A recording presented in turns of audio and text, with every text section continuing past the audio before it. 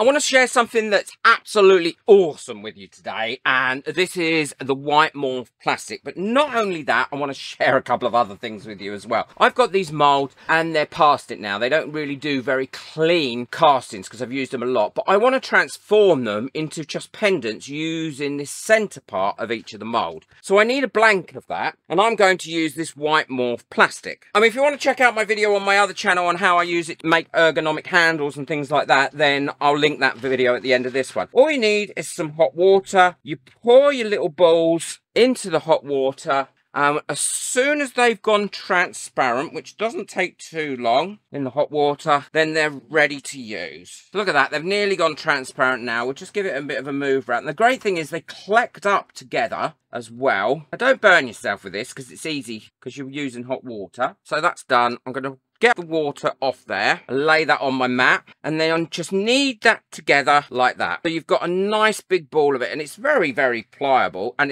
it's not too hot at all now. And now what I'm doing is I'm taking a bit off, okay, and then I'm pushing it really firmly into this mold where I want to take an impression. Flattening that back off because that is the only thing I want, because I want to make pendants from this, but it's the wrong shape. And like I said, this mold has really had it now, and you'll be so surprised how well this takes impressions. I mean, it's awesome. It is awesome. I love it. I know I'm late to the party with this again, as I am with a lot of things, because this has been out a long time, but there's a lot of people that had never heard of it and have used it now and think it's awesome. So now what you need to do is get that as flat as possible and into the shape that you want, and you need to let that cool right down so it goes completely opaque again. And I found the quickest way to do that is to just pop it into some cold water, and that really does help it get cooled down. And if you want to make it a little bit more pliable, all you need to do is pop it in there. That will soften it up again. Then we can do the next one. See, look how terrible that mold has got in there now. It just doesn't take any details whatsoever with the resin. I don't want all this other stuff around it. A lot of people ask me, could you make molds with this? Because when I demonstrated it on my other channel, and the answer is absolutely, you can. Not a problem. Pop that one in the water. See, as you can see, that one's already starting to cool down. It's starting to go white. Well, these have been in this cold water for about 3 minutes, and they're ready to come out. Oh, look, that one's already released. And look at what brilliant molds they've just made. They really have come out brilliantly. Now, I'm going to mold these using silicone, and if silicone doesn't get too hot, then this shouldn't affect these plastic bits at all. And I'm going to mold them in this little molding box. Well, I've got all these set up in there now, and I've attached them using just a thin strip of double-sided sticky tape, and I've put them on a little bit of polystyrene. That helps me to keep it level and easier to move it around with as well. And so now it's time to mix up my silicone. And I'm using a new silicone. I've used it once before on my other channel, so check that out. It's a J. Diction silicone. It is a translucent clear. It's bubble-free, super soft, ultra-elastic, no odour, cures within 5 to 6 hours, non-toxic and durable. And I have to say, I'm very, very impressed with this silicone. So before I mix that up, what I am going to do is give this mold now a quick spray of silicone mold release, and that'll just allow those blanks to come out a lot easier than they would if I didn't use it. And it also helps to keep the details in as well, and bubbles won't stick to them. It doesn't matter what you're using as your weight, as long as it's the same for each part. Let's start with my part A. I'm going to put in here 260 grams part A and 260 grams of part B. Now, I always have something on the side as well, just in case I mix up too much, that I can pour this into, and it gives me something else to mold. And now you need to mix these up for about 3 to 4 minutes, making sure that you scrape the sides and the base constantly, and then scraping your stick that you're mixing with. Well, that's all nicely mixed up now, and all I need to do is pour it in. And what I would suggest is that you pour first over each one of them to ensure that you've got a good coating, and that way you'll get a much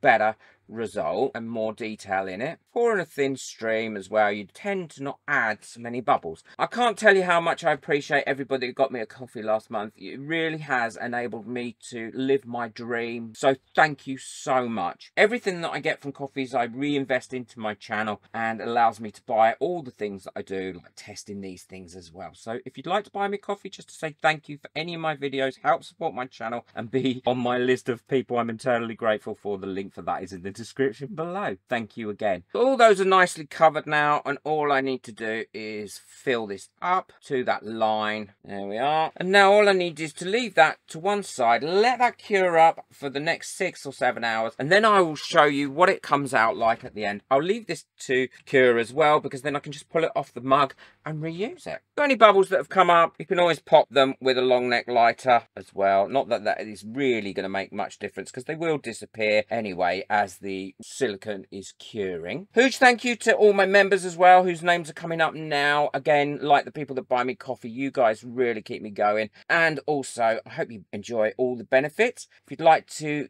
become a member and enjoy all the benefits of membership, then the link for that is in the description below as well. Look forward to seeing you over there. Okay, I can now move this really easily because it's on that piece of polystyrene, and now I'll leave it to cure. Well, this is all nice and solid now and ready to come out, and it does come out easy. And as I do it like this, and I split it down where I put the tape on or the glue on, then I can always get it out and reuse it again like I did earlier. Now, there will be a little bit of underpour on these. There always is. Yeah, look, that's what I mean by underpour. Now, I like to deal with that while it's in the mould, because I find that that is much easier. All you need is a sharp blade like this. Much easier to do it now than when you take it out of the actual silicone. I've cleaned all those up, and these should pop out really well now. And don't throw these away. All you need to do is give these a little bit of a wash under some cool soapy water to get off any of that excess silicone spray that we use, the mould release. And then you can reheat these in hot water, melt them down, and use them for something else. That has taken some superb impressions. So I'm very pleased with how those have come out. Look at them. Look at all the details in there. And I want to test this mould out now as well. And the other thing is, by testing the mould out, if there's any little impurities or anything that you've left in there that needs taken out, it'll help remove those. And I'm going to be using the brilliant 3x super yellow resistant resin by J Diction. It is a brilliant resin. I use it a lot. I love this resin, and it mixes up as a 1-to-1. It's now coming in these child safety pots and easier to pour as well. So I'm not going to need too much for this. I think I'm probably going to need about 140 grams in total. No, maybe a bit more. 160 grams in total. And it really is a very UV resist resin. I've mixed up my resin now, and I'm using just 3 different colours. That's all I'm using for this one. This is my tester for the mould, and I want to see what they come out like as well. But this mould in silicone is superb, and as I said, is lovely and easy to use. If you pour in slowly, you're less likely to trap bubbles, and also you get all the details come out nicer. Well, that's going to have a little bit of glitter, black glitter in it. There's no doubt about that. They're all poured now. I'm just going to quickly go over, burst any little bubbles that have come up to the top, and then let these cure. And I'll show you what they look like, and I'll show you what they look like made up into little pendants and earrings. Well, these are all cured now, and I can take them out, and look how wonderful they've come out. Let's take one of these out as well. Look at that. They've come out brilliantly. So I'm going to make these up into jewellery, and I'll show you what they look like made up into jewellery. Well, these are all finished now. Really easy to do. Such a superb silicone as well. Lovely and flexible, and has cured really hard.